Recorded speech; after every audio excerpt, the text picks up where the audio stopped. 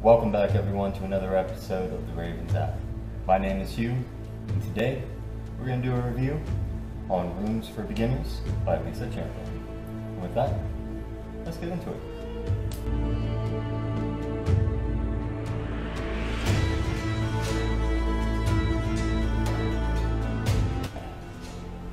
Alright everyone, to get started, let's go ahead and just get some of the basics out of the way. Now this book is just a beginner's introduction to the runes and runic divination. It is not a source of all answers, and it is definitely not going to paint the entire picture for you. And that being said, I want everybody to know that this book does a phenomenal job of actually breaking things down into simple language that is easy to read and engaging. Now, this book gives a little bit of information as far as like the history of the runes and where they come from. If you're looking for history on the runes, this is not the book for you. This book gives some basics about divination with the runes, but again, it doesn't go in depth. It just gives you a little bit of basic information. Now, where this book shines is where it gives you a breakdown of the runes. It tells you not only the name of the rune, but shows you what the rune looks like, gives you some alternative names of the rune, some key words that are associated with it, the pronunciation of the rune's name, as well as the letter within the English alphabet that the rune is associated with or translates to. After that, it gives you a rundown on the primary themes of the rune and its meaning, as far as its magical or divinatory uses.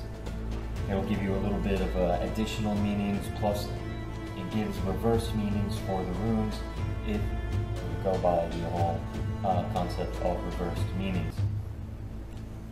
And then, at the end, it just gives you real brief, quick sentence on its magical uses.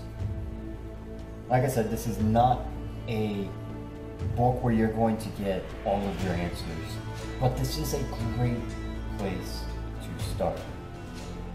Now, with this book, it's only like 124 pages. 124 pages. So you could easily read this book in a day, 2 days, couple days, depending upon how quickly you read. Now, while it doesn't contain a whole lot of information, the quality of the information it does contain is very good. And it does give you its sources at the end. It gives a suggested reading list of various books that Lisa Chamberlain recommends for you to read to gain further information. And there's even some little tables in here at the back. And, you can see this very well. But it gives you not only like the name of the rune, but breaks down information like the associated colors, the rune's number, different deities that are associated with those runes, the elements that are associated with it, and the magical correspondences. So this is a great little reference, and it is well worth getting. Now, all of that being said, I give this book, and keep in mind, my rating is based off the fact that it is a book for beginners. As far as a book for beginners goes, I give this book 4 out of 5 stars. It does a really good job of presenting everything in an easy to understand and approachable manner. Now, this book is the book that we are currently going to be giving away this month. So if you would like a chance to win this book, all you have to do is just take a picture, a screenshot, showing that you are subscribed to the Raven's Eye YouTube, and then you will post it on our Discord to the giveaways entries channel, and you will be entered into the giveaway. I want to give a quick shout out to all of our patrons. Your support makes it possible for us to give away these books to our viewers. Now, if you would like to get a little bit more information about our Patreon link is located in the description down below. All Patreon members do get an additional entry into every single one of our book giveaways, as well as starting this month you will get access to a monthly Patreon-only live stream, and there will be additional benefits that will be coming soon. So stay tuned for information on those.